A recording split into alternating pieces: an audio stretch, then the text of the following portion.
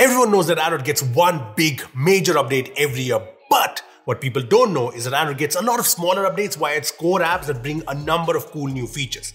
So get ready, update your phones, because I'm going to tell you 7 new Android features that are actually useful. So you remember when the Pixel 6 launched last year, it brought real tone to the Pixel camera app and the Google Photos app to make sure that more diverse skin tones are captured more accurately.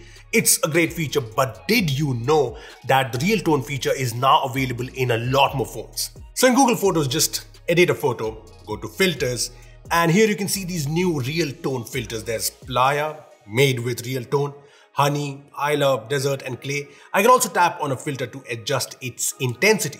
Now, this does make a difference. Here are a few photos with and without real tone, and the difference in skin tones is pretty good. Now, this feature is coming to Google Photos on all phones. I'm using it on the S22 Ultra, but it's still rolling out, so check it on your phone and comment if you have it.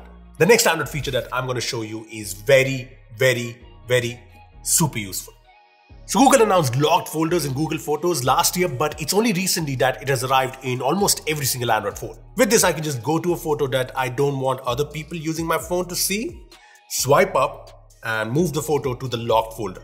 Now, once you've moved a photo to the locked folder, it won't be backed up, it won't appear in the photos grid, and it won't be visible in search or even when you're accessing the gallery via apps like, say, WhatsApp or Instagram. So it's actually hidden from everywhere. To access this locked folder, you have to go to the library in the Photos app, scroll down below, and there it is. Now you can just use a fingerprint or pin or pattern and access your personal locked photos. You can also add more photos to the locked folder from here, take photos out of the locked folder if you're being courageous, delete photos, do a lot more. I also like that the locked folder automatically locks up in a minute if you just leave it open accidentally.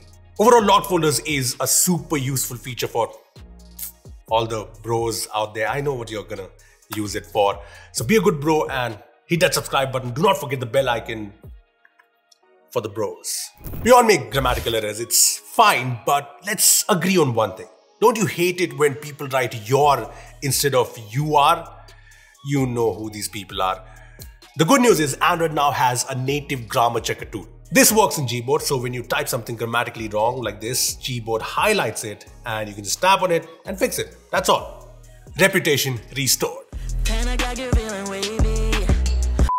This should be useful to a lot of people, especially when writing an email or something official.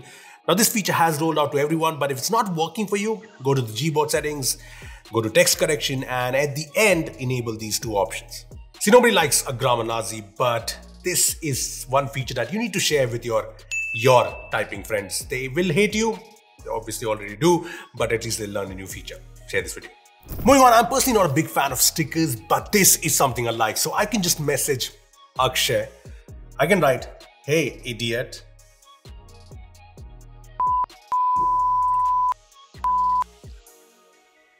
And as you can see, I'm getting these custom stickers with the same text. So I think this will get my point across really good. So this is once again a Gboard feature, and this is very easy to use because I can just type anything, add an emoji suggestion, and Gboard automatically creates multiple custom stickers. This means I don't need to go to the stickers page, and that's the biggest convenience. Also, I'm very lazy.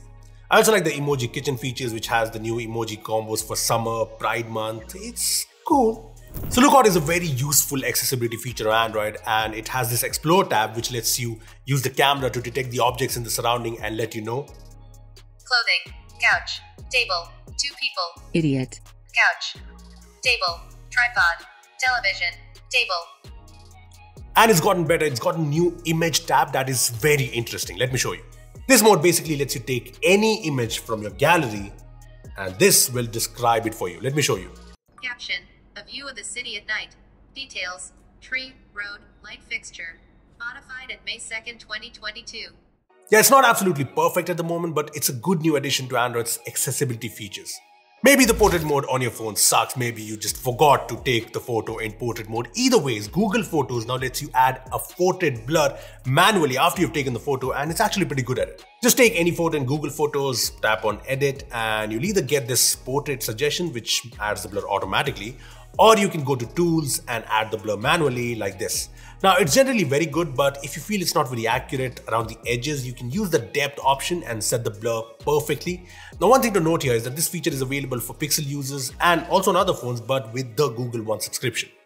Widget's got a new live with Android 12, and I'm not sure if third-party apps are taking things seriously, but Google is making some good widgets. So there's the cool YouTube Music widget, the new battery widget, but the coolest new Android widget has to be the digital well-being widget. I know, digital well-being, who cares? Hear me out.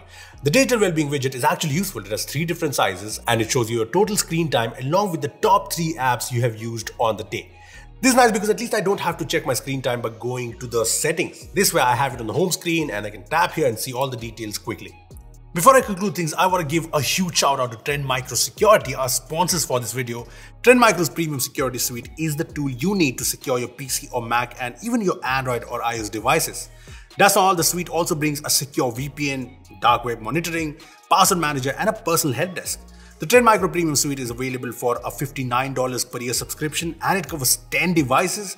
Plus you can get a 10% discount by using the code Beebom10, so check it out from the link below. Also check out the subscribe button, check out the like button, check out the comment section. Bro code. Jokes apart, if you have any other new added features that we missed out on, comment down below.